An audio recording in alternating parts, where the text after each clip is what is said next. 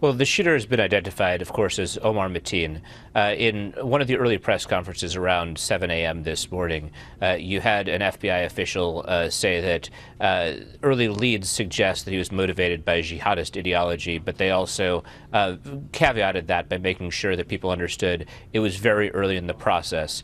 You have a profile of him start to emerge, though one should always be cautious because there's a fog of war effect this early, close to violent incidents. For example, there are several different people in the country named Omar Mateen. As far as I know, you don't have an official picture that's been released yet, and so I'd be cautious of people having some sort of mistaken identities in the process, and in that way, bad information gumming up the works.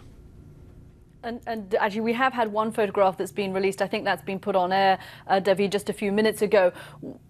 You're an expert in counterterrorism. You've been involved in this kind of an investigation. What are officials looking for in these early hours? What are the critical things in these first few hours after an attack that they're going to try to be understanding?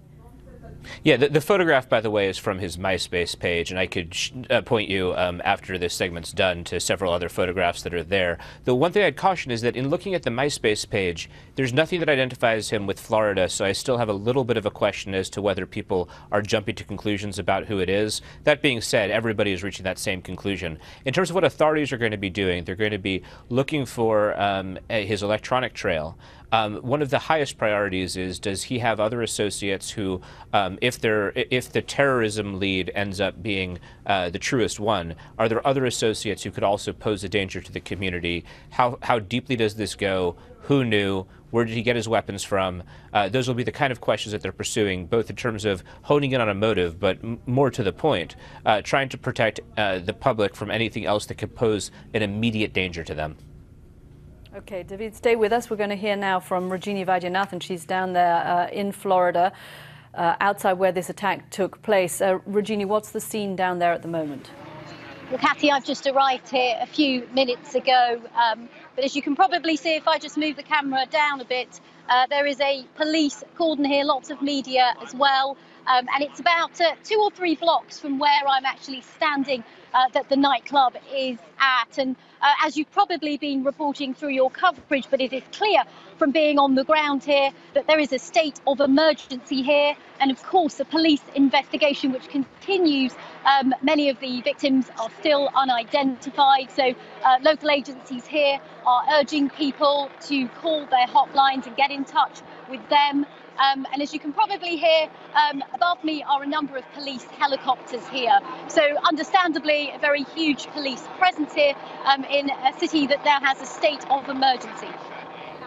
Rajini, there have been calls for people to give blood. What's the response been down there to that? And what do we know, if anything, about the status of the people who are injured and in hospital?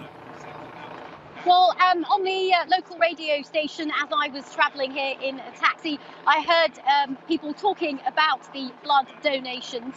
I heard people saying that there are very long queues. I haven't witnessed them myself as yet, but long queues, people donating bloods at nearby blood banks. And I have to confirm this, but I heard as well on the local radio, Kathy, that they have lifted a ban on gay people donating blood, which from what they were saying on the local radio here had been in place, and that has now been lifted. So anyone can give blood here in Orlando. And of course, as you have been talking about in your coverage, as well as the 50 who have lost their lives in this attack, there are more than 50 who are injured, many in a critical condition. Now, we are expecting another update from the FBI and from the local hospitals in about an hour or so after the president has spoken. So we will hopefully get a more clearer idea about how those people who are being treated in hospital are getting on.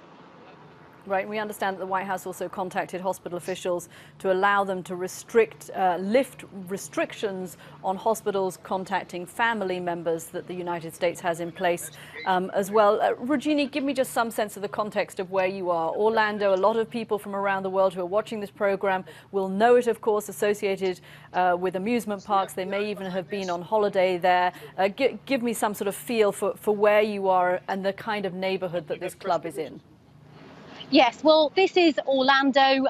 Of course, as you say, Kathy, a place that many families visit to travel to Disney and other attractions here like Universal Studios. It is a family-focused place, somewhere that you wouldn't expect something like this to happen. But of course, we say that every time these things happen because this is such a tragedy of huge proportions, the worst mass shooting to happen in the United States. But, you know, just to give you an idea, normally on the flights to Orlando, if we travel to Orlando for work, you will see lots of families.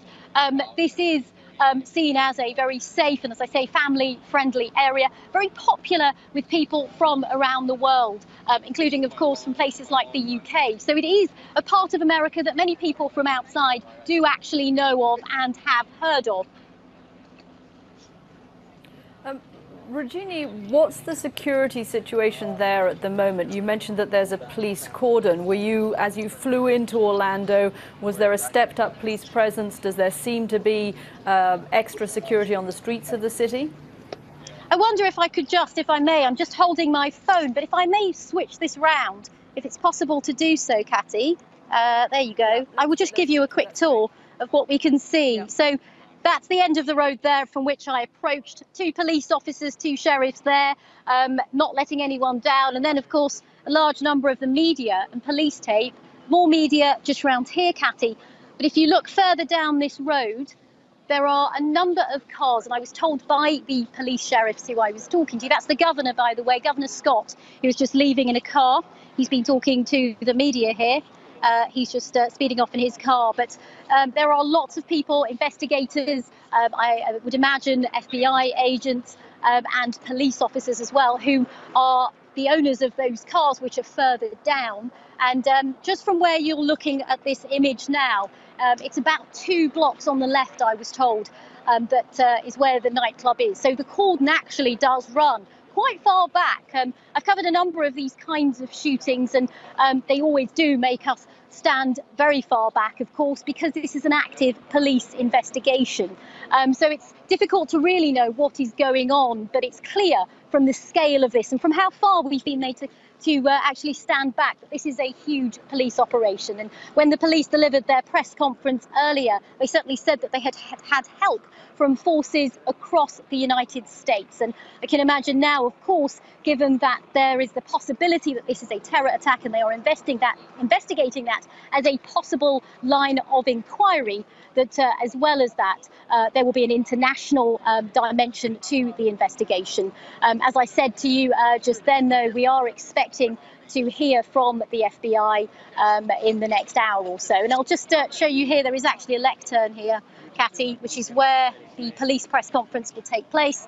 It says courage, pride and commitment for Orlando. So this is where the police press conferences will take place. And just to remind viewers who might just be joining us, I'm at the scene a few streets away from where America's deadliest mass shooting took place yesterday, just after 2 a.m. And 50 people have been confirmed dead. More than 50 also injured in this attack, and there are also about 30 people, we understand, who were actually rescued after what police described as a hostage-type incident. More people walking towards the scene there, but we are still behind this police cordon, waiting, of course, to get more information from the police. I'll just move that back round so we can share that with our viewers. But they did say earlier, police said that they have now secured the nightclub, so they don't believe that there are any devices or explosives in the nightclub. And as far as they are aware, there is no imminent threat of another attack. But of course, America is on a state of vigilance. I understand as high as it was after 9/11. But that is something that is already in place. No sense of an imminent threat here in Orlando after yesterday's horrific attack.